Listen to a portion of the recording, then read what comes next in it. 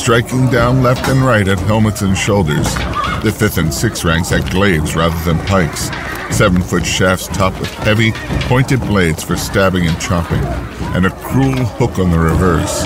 Havel held one himself. He dodged a slash, and his weapon darted out. The hook caught on mail beneath an armpit. He braced his feet and hauled, and the rider came off. An armored body met sodden, muddy turf. He reversed the glaive with a quick, expert flick and drove the point down to menace the rider's face. The fallen lancer raised one fist, middle finger extended. Okay. Time out. Havel grounded his glaive and reached a hand down. You all right, honey?